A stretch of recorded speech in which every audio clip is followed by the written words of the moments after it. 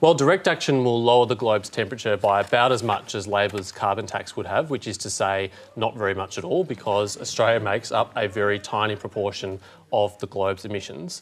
On the positive side of direct action, it will certainly do less damage to the Australian economy than the carbon tax would have, and it does have the advantage that if the government does change its mind, it can be switched off relatively easily.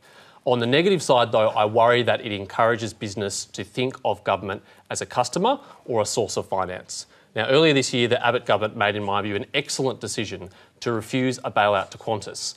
But Qantas has recently said that they'll be seeking funds through the Emissions Reduction Fund to buy a whole new fleet of planes that are more energy efficient. It would be quite ironic if the government refused a bailout for Qantas for jobs, but turned around and gave them a bailout for the environment. This is the kind of industrial scale rent seeking that these kinds of policies encourage, and that's very damaging.